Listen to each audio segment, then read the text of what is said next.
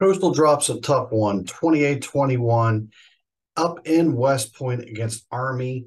It was technically a paycheck game, as I believe Coastal received a little bit of a thank you for coming up to Army, but it doesn't make the loss any easier. This was a tough one.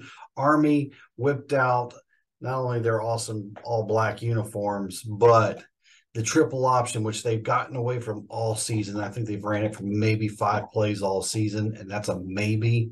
And then they ran it the entire game against Coastal. And as Coach Beck admitted, they quote unquote caught us. Yeah, we tried to make it. I mean, obviously they hadn't shown it. I think there were 5 snaps of it all year. They hadn't really done it, so they caught us off guard a little bit.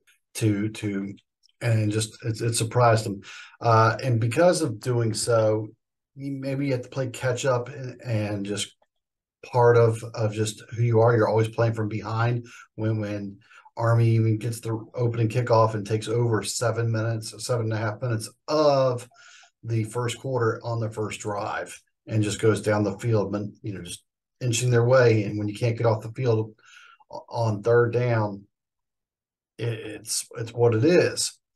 We'd make an adjustment and slow them down, and they'd counterpunch and have the answer to it. And then we'd have to make another adjustment, and then they would counterpunch. And, so it was kind of, we were chasing them a little bit.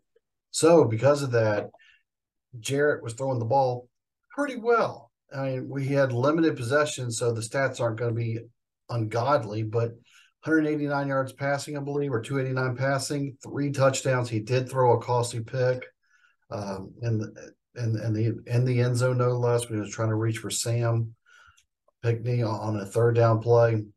Yeah, I don't know. Maybe we did kind of feel, we hit that one little bubble. A lot of them are RPOs. Yeah, right. We had a lot of RPO run game and stuff. And so they were, as a typical academy team, you would tend them to be, right? Is bend but don't break, stop the run type defense, because they face the run all the time. So they're usually pretty good at doing it. So they were adding their players in and giving us bubbles and screens and slants and little things of that nature, little hitches. And so if they were called, that's what they were giving us.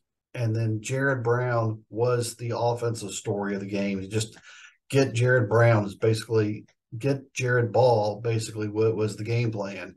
Just find him in space. I mean, they ran little bubble screens to him. They ran some hook and goes. They ran him in the backfield and just gave him some of the option pitches. So they were just trying to get him the ball in the space. But give Army credit. They were the better team. They were just the better team. But now they're going to host JMU next Saturday for a chance to host or play at Troy for the Sun Belt Championship. So that's where we are now. Okay, that's where we are, minus a plane ride home. And hopefully Coastal will come out firing. JMU currently is still feeling sorry for themselves and enjoying the 26,000 with game day in there, but they're currently losing to Appalachian State, who still has contention as well for being the East represented in the Sun Belt. There we go, folks. There's my takeaway. There's Coach Beck's opinions of today. So if you could, hit the like, hit the follow back button, and then share your comments. And then if you'd like to repost this on your walls, please do so as well. Thanks for watching. Sean's up.